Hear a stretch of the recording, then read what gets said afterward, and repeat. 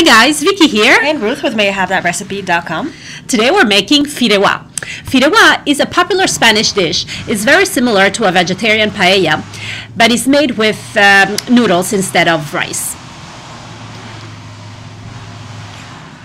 Alright, we're going to start by heating up some olive oil in a large paella pan. And if you don't have one, you can use a large skillet. Just make sure it's oven proof. And then we're going to saute some diced onions and a little bit of garlic just until translucent.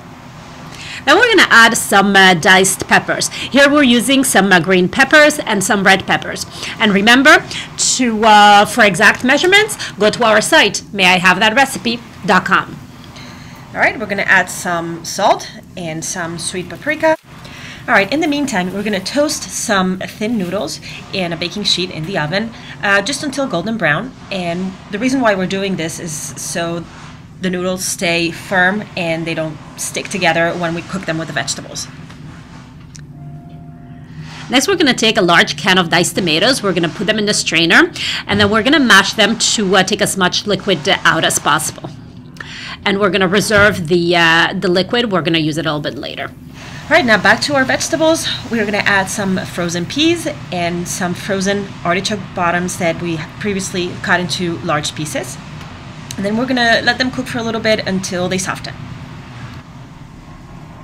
Next, we're going to add our strained tomatoes, and we're going to let them cook for about 3 to 5 minutes so the flavors start to concentrate. Then we're going to add some water, and also we're going to add the reserved tomato juice, and we're going to let the vegetables simmer for a couple more minutes. Okay, next we're going to add the noodles that we had toasted earlier, and we're going to crush them all over the pan and carefully going to mix it all together with the tomato juice and the vegetables. Then we're going to add some water, and then we're going to let everything simmer until the noodles soften. Right, then you're going to remove it from the heat and bake it in the oven just for a few minutes until all the water has evaporated and the noodles get a little bit golden brown on top.